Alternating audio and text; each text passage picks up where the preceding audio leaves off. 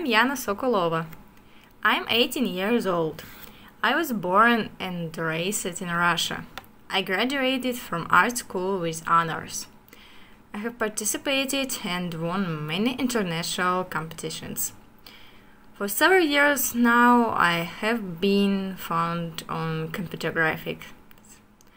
My dreams is to become a highly professional graphic designer of computer games. At this time, I live in Israel. In January, I will go to serve in the army. After the army, I want to go to college in my specialty. Arriving on vacation to my mother in Russia, I was inspired to their winter.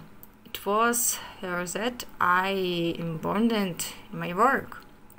So my work is soul of winter. In nature, everything is subject to circles. The seasons are as inevitable as day and night. For a long time, in all myth and legends, men tried to see spirits in the phenomena of nature.